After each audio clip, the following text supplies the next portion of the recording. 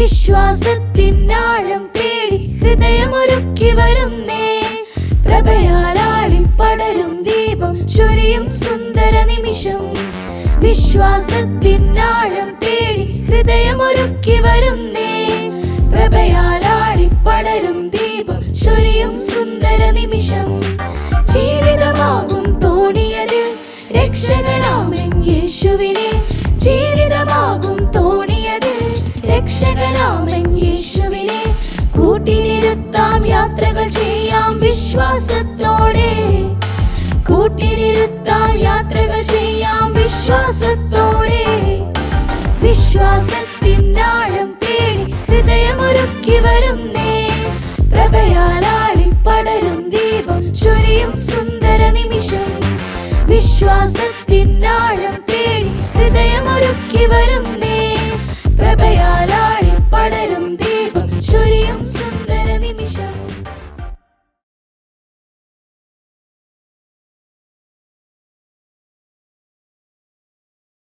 ഈശോ മിശിഹായ്ക്ക് സ്തുതിയായിരിക്കട്ടെ. ഇപ്പോഴും എപ്പോഴും സ്തുതിയായിരിക്കട്ടെ. പ്രിയ കുട്ടികളെ, നിങ്ങളെ ഓരോരുത്തരെയും ഞാൻ പുതിയ അധ്യയന വർഷത്തിലേക്ക് സ്വാഗതം ചെയ്യുന്നു. നമ്മളിപ്പോൾ 9ാം ക്ലാസ്സിലാണ് പഠിക്കുന്നത്. നമുക്ക് പഠിക്കാനുള്ള പുസ്തകം ഒരു പരമ്പരയാണ്. 1 മുതൽ 12ാം ക്ലാസ് വരെ നീണ്ടു നിൽക്കുന്ന രക്ഷയുടെ പാതയിൽ എന്ന പരമ്പരയിലെ 9ാമത്തെ പുസ്തകമായ സഭ ആരാധനാ സമൂഹം എന്ന പുസ്തകമാണ് നമ്മൾ പഠിക്കാൻ പോകുന്നത്. ഇതിൽ ആരാധനയെക്കുറിച്ചാണ് പ്രധാനമായും പ്രതിപാദിക്കുന്നത്. നമുക്കറിയാം എന്താണ് ആരാധന എന്ന്. കുട്ടിക്കാലം മുതലേ, ഓർമ്മ വെച്ച കാലം മുതലേ നാം ഒരുപാട് ആരാധനയിൽ പങ്കെടുക്കുന്ന ആളുകളാണ്. കുർബാന വഴിയും മറ്റ് കുദാശകൾ വഴിയും വീട്ടിലെ പ്രാർത്ഥന വഴിയും സാമൂഹ്യ കൂട്ടായ്മകൾ വഴിയും നാം ഒരുപാട് ഇത്തരത്തിലുള്ള ദൈവത്തെ മഹത്വപ്പെടുത്തിക്കൊണ്ടുള്ള പ്രക്രിയയിൽ പങ്കാളിയാകുകയും ചെയ്യുന്നു. എന്നാൽ ശരിയായ അർത്ഥത്തിൽ എന്താണ് ആരാധന നമ്മൾ മനസ്സിലാക്കിയിട്ടുണ്ടോ? നമുക്ക് സംശയമാണ്. നാം കൃത്യമായി അതിൻ്റെ അർത്ഥമറിഞ്ഞ് ചെയ്യുമ്പോഴുള്ള ഫലം വളരെ വ്യത്യസ്തമാണ്. എൻ്റെ മനസ്സ് ഒരു സംഭവത്തിലേക്ക് പോവുകയാണ്. അമേരിക്കയിലെ ഒരു വസന്തകാലം, ഒരു സുന്ദര സായാഹ്നം, ഒരു ട്രെയിൻ യാത്ര.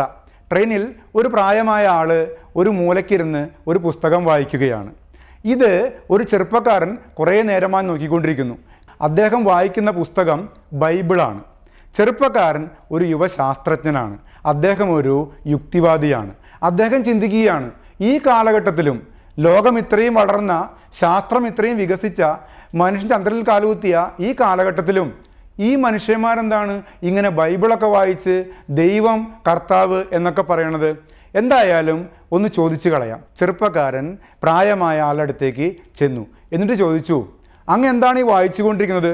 കാണുമ്പോൾ മാന്യമായ വസ്ത്രം ധരിച്ചിട്ടുണ്ട്, അത്യാവശ്യം വിദ്യാഭ്യാസമുള്ളതായും തോന്നുന്നുണ്ട്, എന്നിട്ടും അങ്ങ് ഇപ്പോഴും ഈ ബൈബിൾ വായിച്ചു കൊണ്ടിരിക്കുകയാണോ? പ്രായമായ ആൾ ചെറുപ്പക്കാരനെ ഒന്ന് സൂക്ഷിച്ചു നോക്കി. എന്നിട്ട് പറഞ്ഞു, എന്താണ് കുഴപ്പം? ബൈബിൾ നല്ല പുസ്തകമല്ലേ? അത് ദൈവത്തെക്കുറിച്ച് പറയുന്ന പുസ്തകമല്ലേ? നാം ദൈവത്തിൻ്റെ മക്കളല്ലേ? ചെറുപ്പക്കാരൻ പരിഹാസത്തിൽ ചോദിച്ചു, അങ്ങ് ഇതിലൊക്കെ വിശ്വസിക്കുന്നുണ്ടോ? ഇത് ഏത് കാലഘട്ടമാണ്?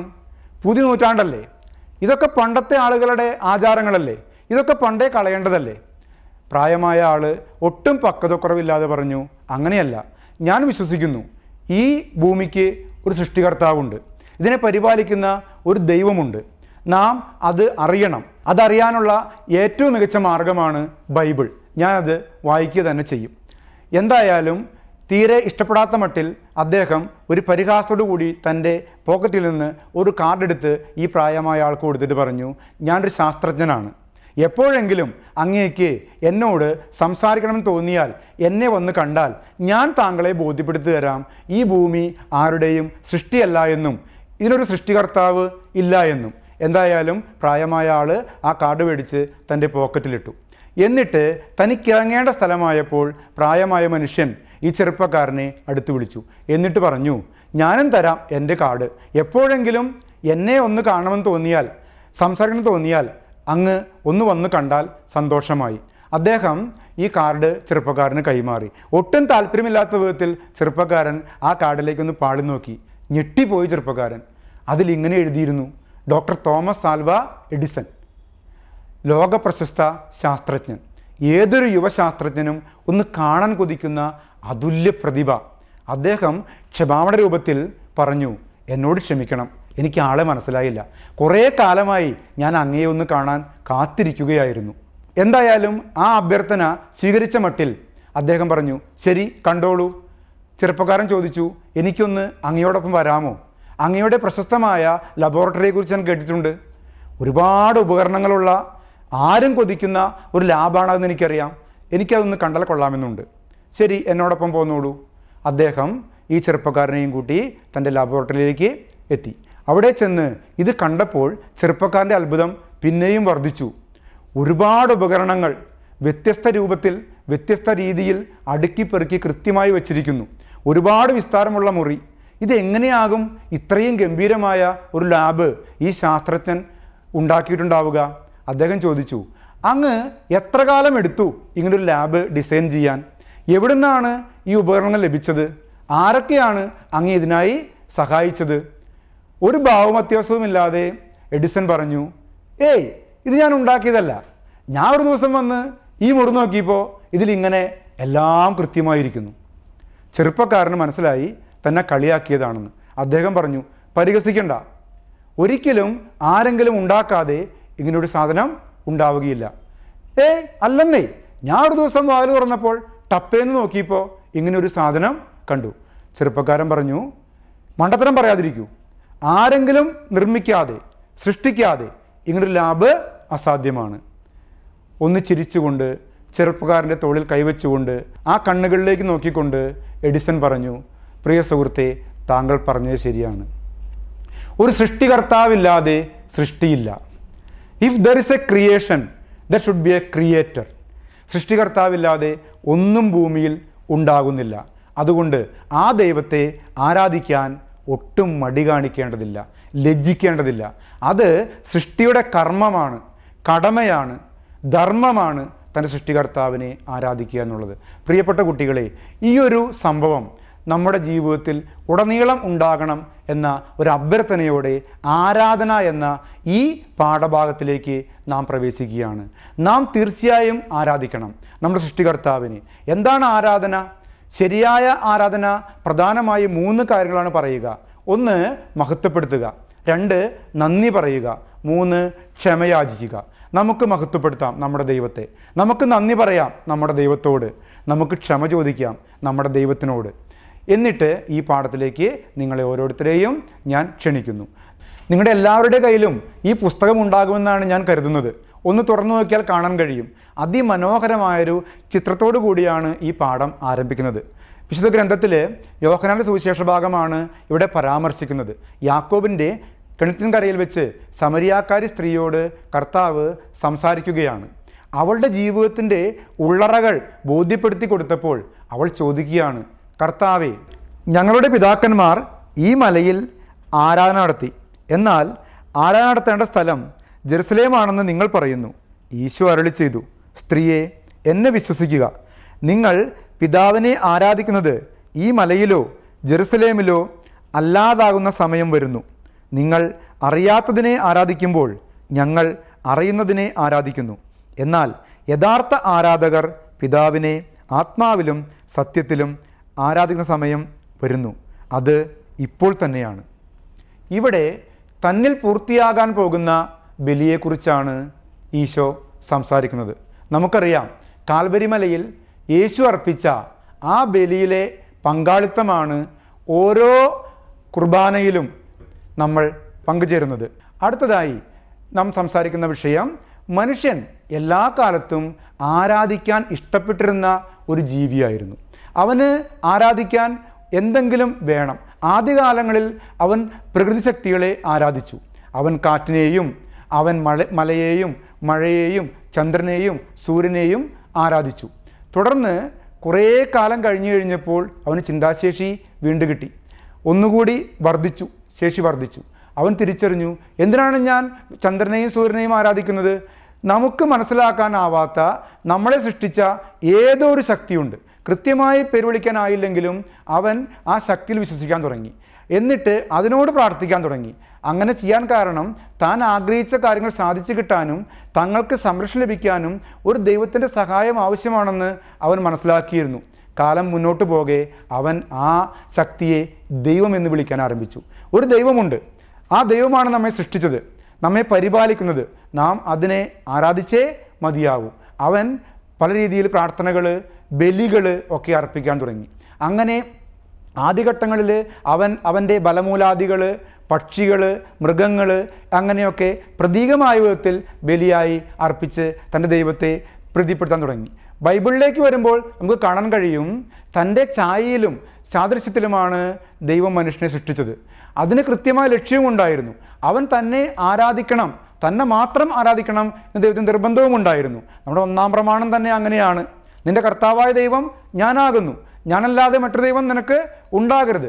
അസന്നിഗ്ധമായി പറയുന്നു, നിങ്ങൾക്കൊരു കർത്താവുണ്ട്, അത് ഞാനാണ്, നിങ്ങൾ എന്നെ ആരാധിച്ചേ മതിയാവൂ. വിശുദ്ധ അഗസ്തീനോസ് അത് മനോഹരമായി പറയുന്നുണ്ട്. കർത്താവേ, അങ്ങേക്കായി ഞങ്ങളെ സൃഷ്ടിച്ചു, അങ്ങിൽ എത്തിച്ചേരുവോളം ഞങ്ങളുടെ ഈ മനുഷ്യരുടെ ഹൃദയം അസ്വസ്ഥമായിരിക്കുകയും ചെയ്യും. നോക്കൂ, എത്രത്തോളം ഗംഭീരമായ ഒരു വാചകമാണത്. പ്രിയപ്പെട്ട മക്കളെ, നാം തിരിച്ചറിയണം, നമ്മുടെ ജീവിതത്തിൻ്റെ പ്രധാനപ്പെട്ട ഒരു കടമ തന്നെയാണ് സൃഷ്ടികർത്താവിനെ ആരാധിക്കുക എന്നുള്ളത്, ശരിയായ അർത്ഥത്തിലും അളവിലും. ഇനി നമുക്ക് മറ്റു മതങ്ങളിൽ എങ്ങനെയാണ് ആരാധിച്ചിരുന്നത് നോക്കാം. നമ്മുടെ ടെക്സ്റ്റ് ബുക്കിലേക്ക് നോക്കിയാൽ മതി. 2-ാമത്തെ ഖണ്ഡത്തിൽ ആരാധന മറ്റു മതങ്ങളിൽ. എല്ലാ മതങ്ങൾക്കും അവരവരുടേതായ ആരാധനാ സമ്പ്രദായങ്ങൾ ഉണ്ട്. ഹൈന്ദവ മതത്തിൽ പൂജാകർമ്മങ്ങളിലൂടെ അവർ ആരാധിക്കുന്നു.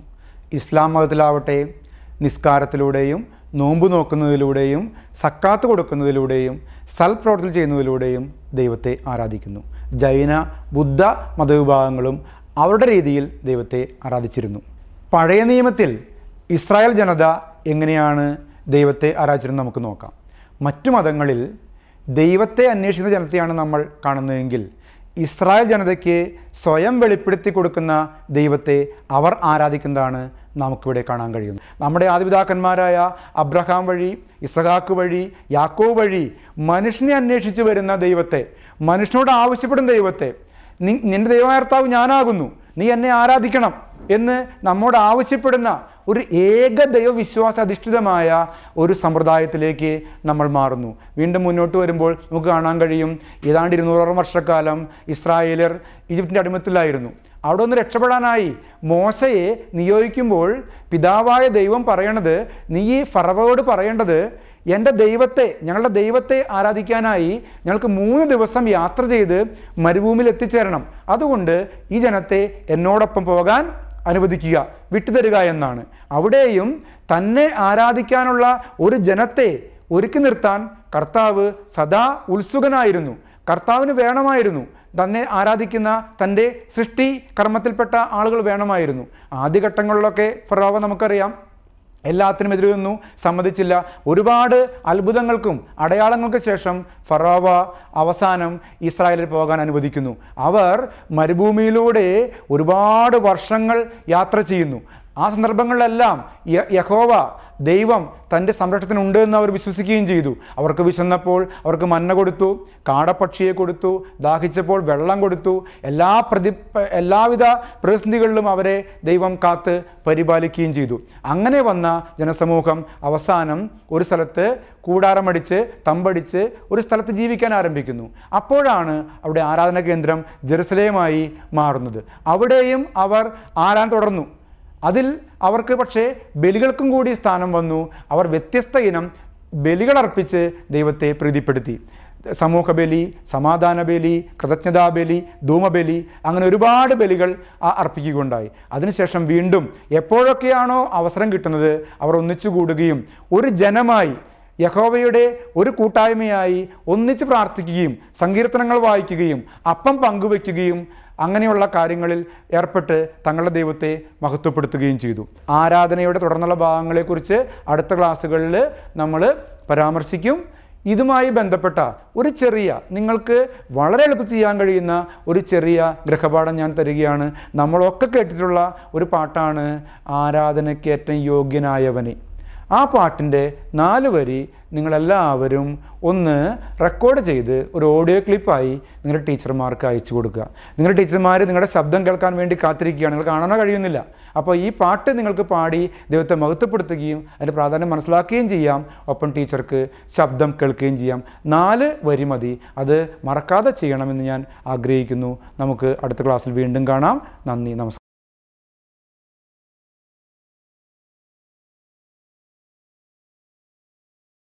ഈശോ മിശിഹായ്ക്കും സ്തുതിയായിരിക്കട്ടെ. ഈശോയിൽ സ്നേഹമുള്ള എൻ്റെ പ്രിയ മക്കളെ, നാം ഒരു പുതിയ അധ്യയന വർഷത്തിലേക്ക് പ്രവേശിച്ചിരിക്കുകയാണ്. ഈ അധ്യയന വർഷത്തിൽ 10ാം ക്ലാസ്സിലേക്ക് വിജയിച്ച എല്ലാ മക്കൾക്കും ഹൃദയം നിറഞ്ഞ അഭിനന്ദനങ്ങൾ ഞാൻ ആദ്യമേ നേരുകയാണ്. നാം ഒരു പ്രത്യേക സാഹചര്യത്തിലൂടെയാണ് ഇപ്പോൾ കടന്നു പോയിക്കൊണ്ടിരിക്കുന്നത്. കൊറോണ വൈറസിൻ്റെ വ്യാപനം മൂലം ലോകം ആശങ്കയുടെ മുൾമുനയിൽ നിൽക്കുകയാണ്. ലക്ഷക്കണക്കിന് ആളുകൾ ഇതിനകം തന്നെ കൊറോണ വൈറസ് ബാധിച്ച് മരണപ്പെടുകയുണ്ടായി. കൊറോണ വൈറസ് ബാധിച്ച് മരണപ്പെട്ട സഹോദരങ്ങൾക്കും രോഗം ബാധിച്ചവർക്കും അവരെ ശുശ്രൂഷകർക്കും വേണ്ടി നമുക്കൊരു നിമിഷം പ്രാർത്ഥിക്കാം. നിങ്ങൾക്കും എല്ലാ തരത്തിലും ദൈവത്തിൻ്റെ സംരക്ഷണം ഉണ്ടാകാൻ ഞാനും പ്രാർത്ഥിച്ചുകൊണ്ട് നമുക്ക് ആരംഭിക്കാം. വിശ്വാസ പരിശീലനത്തിൻ്റെ 10ാം ക്ലാസ്സിലെ പാഠപുസ്തകം ഞാൻ നിങ്ങൾക്ക് ആദ്യമേ ഒന്ന് പരിചയപ്പെടുത്താം. സഭ പ്രേക്ഷിത സമൂഹം എന്നാണ് ആ ടെക്സ്റ്റ് ബുക്കിൻ്റെ പേര്. നിങ്ങളെല്ലാവരും എനിക്ക് തോന്നുന്നു ഇപ്പോൾ ഇതിനകം തന്നെ ടെക്സ്റ്റ് ബുക്കുകൾ സ്വന്തമാക്കി കാണും. നിങ്ങൾക്കറിയാം, യേശു ക്രിസ്തു കുരിശുമരണത്തിന് ശേഷം തൻ്റെ ശിഷ്യന്മാരെ വളരെ ആശങ്കയിലായിരിക്കുന്ന രംഗം കാണുന്നു. ശിഷ്യന്മാർ യേശുവിനോട് കൂടെ ആയിരുന്നപ്പോൾ വളരെ ധൈര്യശാലികളായിരുന്നു. എന്നാൽ യേശുവിൻ്റെ കുരിശുമരണത്തോടെ വളരെ ആശങ്കയിലായ ശിഷ്യന്മാർ വീണ്ടും ധൈര്യം വീണ്ടെടുക്കുന്നത് ഉദ്ധിതനായ യേശു ക്രിസ്തുവിൻ്റെ പ്രത്യക്ഷപ്പെടലിലൂടെയാണ്. മത്തായിയുടെ സുവിശേഷം 28ാം അധ്യായത്തിലെ 18 മുതൽ 20 വരെയുള്ള വാക്യങ്ങൾ നമുക്ക് ഒന്ന് ശ്രവിക്കാം. യേശു തൻ്റെ ഉത്ഥാനത്തിന് ശേഷം പ്രത്യേക നിർദ്ദേശം നൽകിയതനുസരിച്ച് 11 ശിഷ്യന്മാരും ഒരു മലയിലേക്ക് പോയി. മക്കൾ, നിങ്ങൾക്ക് ഓർമ്മയുണ്ടോ ഏത് മലയിലേക്കാണ് യേശുവിൻ്റെ പ്രത്യേക നിർദ്ദേശപ്രകാരം ശിഷ്യന്മാർ കയറിപ്പോയത്? യെസ്, പറയൂ. യെസ്, കറക്റ്റാണ്. ഗലീലയിലുള്ള മലയിലേക്ക് ആ 11 ശിഷ്യന്മാരും ഈശോയുടെ പ്രത്യേക നിർദ്ദേശമനുസരിച്ച് കയറിപ്പോയി. യേശു അവിടെ വന്നപ്പോൾ അവരോട് പറഞ്ഞു, സ്വർഗത്തിലും ഭൂമിയിലുമുള്ള എല്ലാ അധികാരവും എനിക്ക് നൽകപ്പെട്ടിരിക്കുന്നു. ആകയാൽ നിങ്ങൾ പോയി എല്ലാ ജനതകളെയും ശിഷ്യപ്പെടുത്തുവിൻ. പിതാവിൻ്റെയും പുത്രൻ്റെയും പരിശുദ്ധാത്മാവിൻ്റെയും നാമത്തിൽ അവർക്ക് ജ്ഞാനസ്നാനം നൽകുവിൻ. ഞാൻ നിങ്ങളോട് കൽപ്പിച്ചവയെല്ലാം അനുസരിക്കുവാൻ നിങ്ങൾ അവരെ പഠിപ്പിക്കുവിൻ. യുഗാന്തം വരെ എന്നും ഞാൻ നിങ്ങളോടുകൂടെ ഉണ്ടായിരിക്കും. എത്ര സുശക്തമായ, എത്ര വ്യക്തമായ വാക്കുകളാണ് ഈശോ ശിഷ്യന്മാരോട് പങ്കുവച്ചത്. തീർച്ചയായിട്ടും സഭയുടെ ദൗത്യം എന്താണ്, സഭയുടെ സ്വഭാവം എന്തായിരിക്കണമെന്ന് ഊന്നി പറയുന്ന വാക്കുകളാണ് നാം ശ്രവിച്ചത്. ഈശോ ശിഷ്യന്മാർക്ക് കൃത്യമായ മാർഗനിർദ്ദേശം നൽകുകയാണ്. സഭയുടെ സ്വഭാവം എങ്ങനെയായിരിക്കണം? തീർച്ചയായിട്ടും അത് തന്നെയാണ് നമ്മൾ ഈ വർഷത്തെ 1ാം പാഠത്തിൽ ചർച്ച ചെയ്യുന്നത്. സഭ സ്വഭാവത്താലെ പ്രേക്ഷിത. നമുക്ക് കർത്താവിൻ്റെ കൽപ്പനകളെക്കുറിച്ചൊക്കെ നമുക്കറിയാം. ഇപ്പം നിങ്ങളുടെ മനസ്സിലേക്ക് ഓർമ്മ വന്നത് 10 കൽപ്പനകളായിരിക്കാം. എന്നാൽ ഞാൻ പറയാൻ പോകുന്നത്, നമുക്കെല്ലാം ദിവ്യബലി അർപ്പണത്തിന് എത്തിച്ചേരുമ്പോൾ നാം ആദ്യം പാടുന്ന ഒരു പ്രാരംഭ ഗാനമുണ്ട്. അന്നാ പെസഹ തിരുനാളിൽ കർത്താവരുളിയ കൽപ്പന പോൽ തിരുനാമത്തിൽ ചേർന്നിടാം, ഒരുമയൊടി ബലി അർപ്പിക്കാം. അല്ലേ? എത്ര മനോഹരമായ ഗാനമാണ്. ആ ഗാനത്തിൽ നമ്മൾ പാടിയ വരികളിലൂടെ നമുക്കൊന്ന് കടന്നു പോകാം. അതെ, അന്ന് ആ പെസഹ തിരുനാളിൽ യേശുനാഥൻ ദിവ്യബലി സ്ഥാപിച്ച ശേഷം ഇപ്രകാരം പറഞ്ഞു, നിങ്ങൾ ഇതെൻ്റെ ഓർമ്മയ്ക്കായി ചെയ്യുവിൻ. വിശുദ്ധ പൗലോസ് ശ്ലീഹ കൊരിന്ത്യസ്കാർക്ക് എഴുതിയ 1ാം ലേഖനത്തിൽ 11ാം അധ്യായത്തിൽ 24ാം വാക്യത്തിൽ നാം ഇത് കാണുന്നു. ഈ ഗാനം ആലപിച്ചുകൊണ്ടാണ് നമ്മൾ എല്ലാ ദിവസവും ദിവ്യബലി ആരംഭിക്കുന്നത്. ഈ ദിവ്യബലി ആചരണത്തിന് കൽപ്പന നൽകിയ യേശു ക്രിസ്തു തന്നെ സുവിശേഷ പ്രഘോഷണത്തിനുള്ള കൽപ്പനയും നൽകുന്നു. സ്വർഗാരോഹണ വേളയിൽ ഈശോ പറയുന്ന വാക്കുകളുണ്ട്. നാം അത് കാണുന്നത് മാർക്കോസിൻ്റെ സുവിശേഷത്തിലാണ്. മാർക്കോസിൻ്റെ സുവിശേഷം 16ാം അധ്യായത്തിൽ നാം കാണുന്നു, നിങ്ങൾ ലോകമെങ്ങും പോയി എല്ലാ സൃഷ്ടികളോടും സുവിശേഷം പ്രസംഗിക്കുവിൻ. യഥാർത്ഥത്തിൽ ശിഷ്യന്മാരോട് ഈ വാക്കുകൾ ഉച്ചരിച്ചത് വഴി യേശു ക്രിസ്തു ശിഷ്യന്മാരിലൂടെ സഭയെ സുവിശേഷ പ്രഘോഷ ദൗത്യം ഏൽപ്പിക്കുന്നതായിട്ടാണ് നാം കാണുന്നത്. ദിവ്യബലി അർപ്പണത്തിൽ പങ്കുചേരുന്ന നാം എല്ലാവരും പിതാവായ ദൈവത്തിന് പരമമായ ആരാധന അർപ്പിക്കുകയാണ്. ഈ ആരാധന അർപ്പണത്തിലൂടെ നാം ദൈവാനുഭവം നേടുന്നുണ്ട്. ദൈവാനുഭവം നേടിയ സഭയ്ക്ക് ഒരിക്കലും ആ അനുഭവം പങ്കുവെക്കാതിരിക്കാനാകില്ല. തീർച്ചയായിട്ടും ഈ ദൈവാനുഭവം പങ്കുവെക്കുവാൻ വിളിക്കപ്പെട്ടവരാണ് ഓരോ ക്രിസ്ത്യാനിയും. അപ്പോൾ തീർച്ചയായും നമുക്കൊരു പോയിന്റ് പ്രത്യേകമായി മനസ്സിൽ കുറിക്കാം. കർത്താവിൻ്റെ കൽപ്പനയനുസരിച്ചാണ് നാം ദിവ്യബലി അർപ്പിക്കുന്നത്. അതേ കർത്താവിൻ്റെ കൽപ്പനയനുസരിച്ച് കൊണ്ട് തന്നെയാണ് നാം സുവിശേഷ പ്രഘോഷണ ദൗത്യവും ഏറ്റെടുത്തിരിക്കുന്നത്. പ്രിയ മക്കളെ, ദൈവം നമ്മെ എത്രയധികമായി സ്നേഹിക്കുന്നു ഇല്ലേ? ഞാനും നിങ്ങളുമൊക്കെ ഇന്ന് ജീവിച്ചിരിക്കുന്നത് എൻ്റെയും നിങ്ങളുടെയും ഒക്കെ ജന്മം തന്നെ യഥാർത്ഥത്തിൽ ഏറ്റവും വലിയ ദൈവസ്നേഹത്തിൻ്റെ അടയാളമല്ലേ? ദൈവസ്നേഹത്തെക്കുറിച്ച് അതിമനോഹരമായ ഒരു ഗാനം എൻ്റെ മനസ്സിലേക്ക് ഇപ്പോൾ ഓർമ്മ വരുന്നു. നിങ്ങൾക്ക് ആർക്കെങ്കിലും പറയാൻ സാധിക്കുമോ? ദൈവസ്നേഹത്തെ വർണ്ണിച്ച് പാടിയ ഒരു ഗാനമുണ്ട് അല്ലേ? യെസ്, പറയൂ കുട്ടികളെ. Yes, very good. ദൈവസ്നേഹം വർണ്ണിച്ചിടാൻ വാക്കുകൾ പോരാ, നന്ദി ചൊല്ലി തീർക്കുവാനീ ജീവിതം പോരാ. ദൈവത്തിൻ്റെ വചനം മാംസരൂപം സ്വീകരിച്ച് ഈ ഭൂമിയിലേക്ക് മനുഷ്യരുടെ ഇടയിലേക്ക് ഇറങ്ങി വന്നു. ദൈവപുത്രൻ മനുഷ്യപുത്രനായി ഈ ഭൂമിയിൽ പിറന്നു. എന്തിനു വേണ്ടി? മനുഷ്യകുലത്തെ രക്ഷിക്കുവാൻ വേണ്ടി. ഈശോയുടെ ജനനവേളയിൽ, ക്രിസ്മസ് ആഘോഷവേളയിലൊക്കെ നാം പലപ്പോഴും കേട്ടിട്ടുള്ള ഒരു ഭാഗമുണ്ടല്ലേ? ആട്ടിടയന്മാർക്ക് പ്രത്യക്ഷപ്പെട്ട മാലാഖ ആട്ടിടയന്മാർക്ക് നൽകിയ സന്ദേശമുണ്ട്. ഇതാ, സകല ജനത്തിനും വേണ്ടിയുള്ള വലിയ സന്തോഷത്തിൻ്റെ സൽവാർത്ത ഞാൻ നിങ്ങളെ അറിയിക്കുന്നു. ഇതാ, ദാവീദിന്റെ പട്ടണത്തിൽ നിങ്ങൾക്കായി ഒരു രക്ഷകൻ, കർത്താവായ ക്രിസ്തു ഇന്ന് ജനിച്ചിരിക്കുന്നുവെന്നാണ് പറഞ്ഞത്. മനുഷ്യകുലത്തിന് വേണ്ടി പിറന്ന രക്ഷകൻ. പിതാവായ ദൈവം തൻ്റെ പുത്രനെ ഈ ഭൂമിയിലേക്ക് അയച്ചത് മാനവകുലത്തിനെ ശിക്ഷയ്ക്ക് വിധിക്കാനല്ല, മറിച്ച് രക്ഷിക്കാൻ വേണ്ടിയാണ്. വിശുദ്ധ യോഹന്നാൻ ശ്ലീഹായുടെ സുവിശേഷത്തിലെ 3-ാം അധ്യായത്തിലെ 16 മുതലുള്ള വാക്യങ്ങൾ നാം കാണുന്നു. തന്നിൽ വിശ്വസിക്കുന്ന ഒരുവനും നശിച്ചു പോകാതെ നിത്യജീവൻ പ്രാപിക്കുന്നതിന് വേണ്ടി തൻ്റെ ഏകജാതന് നൽകാൻ തക്കവിധം ദൈവം അത്രമാത്രം ലോകത്തെ സ്നേഹിച്ചു.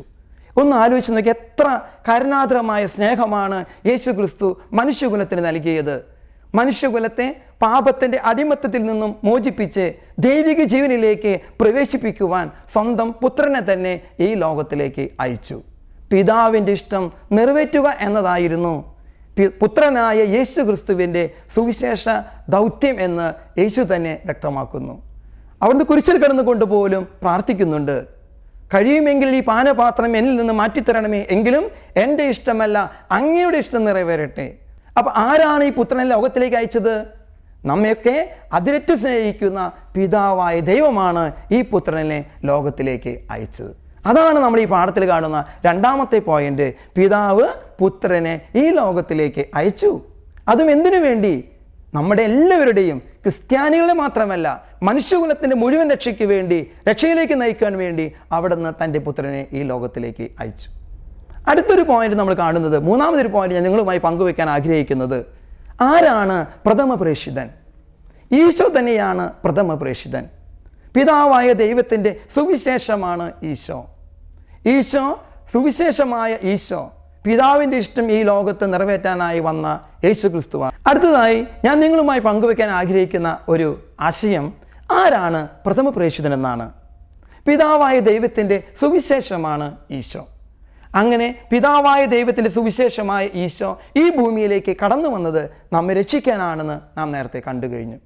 തൻ്റെ പ്രേക്ഷിത ദൗത്യങ്ങളുടെ എല്ലാം ലക്ഷ്യം തൻ്റെ പിതാവിൻ്റെ ഇഷ്ടം നിറവേറ്റുക എന്നതാണെന്ന് അവിടുന്ന് പറഞ്ഞു. പുത്രൻ്റെ ഈ ലോകത്തിലേക്കുള്ള കടന്നുവരലാണ് യഥാർത്ഥത്തിൽ എല്ലാ പ്രേക്ഷിത ദൗത്യങ്ങളുടെയും ആരംഭമെന്ന് നമുക്ക് പറയാം. തൻ്റെ പിതാവായ ദൈവത്തിൻ്റെ സ്നേഹവും കരുണയും തൻ്റെ വാക്കിലും പ്രവൃത്തിയിലും സായത്തമാക്കിയവനാണ് പുത്രനായ യേശു ക്രിസ്തു. എല്ലാ വാക്കും പ്രവൃത്തിയും തൻ്റെ പിതാവിൻ്റെ ഇഷ്ടമനുസരിച്ചായിരുന്നു അവിടെ നിറവേറ്റിയത്. എല്ലാ പ്രേക്ഷിത ദൗത്യങ്ങളുടെയും ആരംഭം എന്ന് പറയുന്നത് ഈ പുത്രനായ യേശു ക്രിസ്തുവിനെ ഈ ലോകത്തിലേക്ക് അയച്ചതാണ്. ഈശോ ഈ ലോകത്തിലേക്ക് വന്നത് മനുഷ്യകുലത്തെ രക്ഷിക്കാൻ വേണ്ടിയാണ്. ഈശോ തൻ്റെ വാക്കിലും പ്രവൃത്തിയിലും പിതാവായ ദൈവത്തിൻ്റെ കരുണയും സ്നേഹവും നിറഞ്ഞു നിന്നവനായിരുന്നു യേശു ക്രിസ്തു. യേശു ക്രിസ്തുവിൻ്റെ എല്ലാ വാക്കിലും പ്രവൃത്തിയിലും പിതാവായ ദൈവത്തിൻ്റെ സ്നേഹവും കരുണയും ദർശിക്കാൻ നമുക്ക് സാധിക്കും. അയക്കുക എന്ന അർത്ഥമുള്ള മീത്തരെ എന്ന ലത്തീൻ പദത്തിൽ നിന്നാണ് മിഷൻ അഥവാ മിഷണറി എന്നീ 2 വാക്കുകൾ ഉത്ഭവിച്ചിരിക്കുന്നത്. മിഷൻ എന്ന് പറയുന്നത് അയക്കപ്പെട്ടവൻ്റെ ദൗത്യത്തെയും മിഷണറി എന്നത് അയക്കപ്പെട്ടവനെയുമാണ് ഉദ്ദേശിക്കുന്നത്. പ്രഥമ പ്രേക്ഷിതനായ യേശു ക്രിസ്തു തൻ്റെ ദൗത്യം നസ്രത്തിലെ സിനഗോഗിൽ വെച്ച് പ്രഖ്യാപിക്കുന്നതായിട്ട് നമുക്ക് ലൂക്കായുടെ സുവിശേഷത്തിൽ കാണാൻ സാധിക്കും.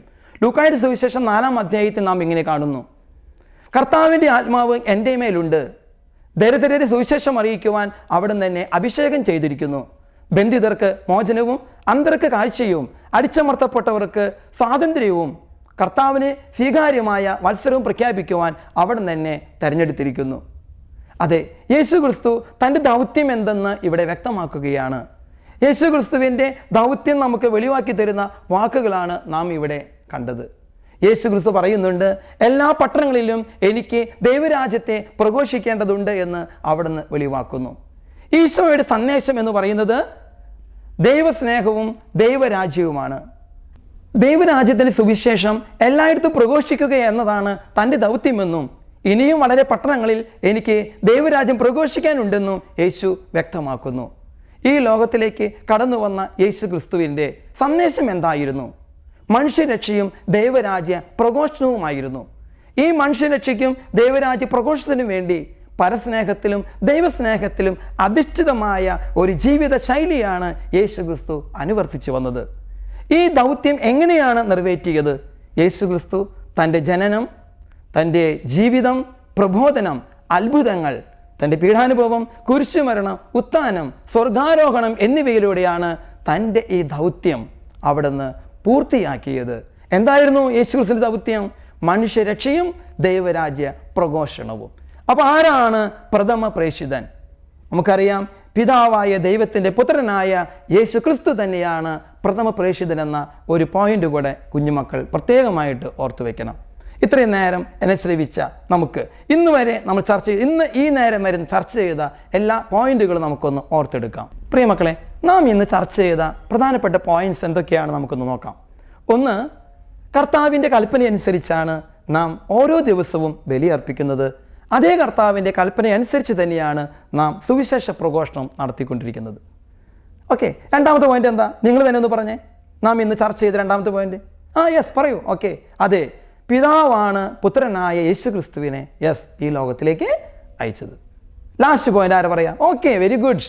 മൂന്നാമത്തെ പോയിന്റ്, പ്രഥമ പ്രേക്ഷിതൻ യേശു ക്രിസ്തു ആണെന്നാണ്. തീർച്ചയായിട്ടും എന്നെ ശ്രവിച്ചവർക്കൊക്കെ വീണ്ടും വീണ്ടും ഈ അനുഭവങ്ങൾ നമ്മുടെ ജീവിതത്തിൽ ഉണ്ടാകട്ടെ എന്ന് ആശംസിക്കുകയാണ്. അടുത്ത ദിവസത്തേക്ക് ചെറിയൊരു അസൈൻമെൻറ്റ് കൂടെ ഞാൻ നിങ്ങൾക്ക് നൽകുകയാണ്. ഒന്ന്, യേശു ക്രിസ്തു ശിഷ്യന്മാരെ പ്രേക്ഷിത ദൗത്യം ഏൽപ്പിക്കുന്ന രംഗങ്ങൾ നമുക്ക് സുവിശേഷങ്ങളിൽ പലയിടങ്ങളിലായിട്ട് കാണാൻ സാധിക്കും. ഒന്ന് നോട്ട് ബുക്കിൽ കുറിച്ചോടെ. തീർച്ചയായിട്ടും നിങ്ങൾ അടുത്ത ക്ലാസ്സിൽ വരുമ്പോഴേക്കും ആ രംഗങ്ങൾ ഏതൊക്കെയാണെന്ന് സുവിശേഷത്തിൻ്റെ പേരും അധ്യായവും വാക്യവും ഉൾപ്പെടെ കുറിച്ചു കൊണ്ടുവരാനായിട്ട് പ്രത്യേകം ശ്രദ്ധിക്കണം. മറ്റൊരു അസൈൻമെൻറ്റ്, പിതാവാണ് യേശു ക്രിസ്തുവിനെ ഈ ലോകത്തിലേക്ക് അയച്ചത് എന്ന് സാക്ഷ്യപ്പെടുത്തുന്ന സുവിശേഷ ഭാഗം യോഹന്നാൻ്റെ സുവിശേഷത്തിൽ നിന്നും കണ്ടെത്തി എഴുതുക. എല്ലാവർക്കും എല്ലാവിധ ഈശ്വരാനുഗ്രഹങ്ങളും നേർന്നുകൊണ്ട് എന്നെ ഇതുവരെ ശ്രവിച്ച നിങ്ങൾക്കേവർക്കും നന്ദി പറഞ്ഞുകൊണ്ട് നിർത്തട്ടെ. ജയ് ക്രൈസ്റ്റ്. നന്ദി.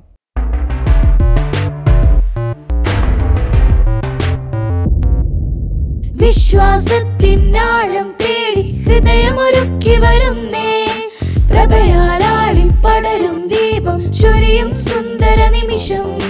വിശ്വാസത്തിനാഴം തേടി ഹൃദയമൊരുക്കി വരുന്നേ, പ്രഭയാലാളി പടരും ദീപം ചൊരിയും സുന്ദര നിമിഷം.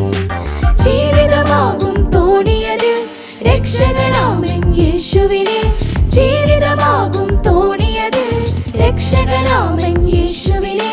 കൂട്ടിനിരുത്താം യാത്രകൾ ചെയ്യാം വിശ്വാസത്തോടെ, കൂട്ടിനിരുത്താം യാത്രകൾ ചെയ്യാം വിശ്വാസത്തോടെ. വിശ്വാസ